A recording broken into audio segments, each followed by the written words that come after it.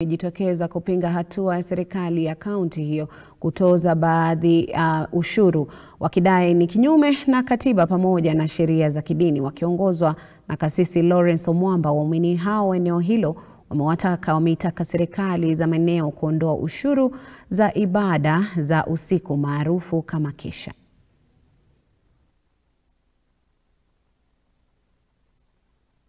Certainly, therefore, that there is an intent to openly and secretly abuse and fight this spirit by the county government of Kisii, sneaking very punitive tax measures against the principle of freedom of worship in the 2023 finance bill. Where on earth could someone in his right mind imagine or think that it is practical to tax the church?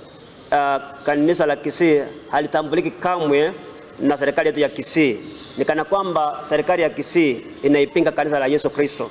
Nasi kama kanisa la Yesu Kristo tunadai uhuru wetu wa kuabudu iwe ni usiku na mchana.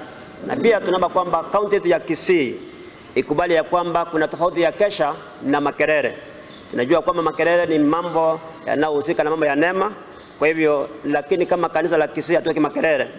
It could further be endangered by a new tax burden because the citizens are taxed from Monday through worship day, and it is the same people in church that the county government wants to tax.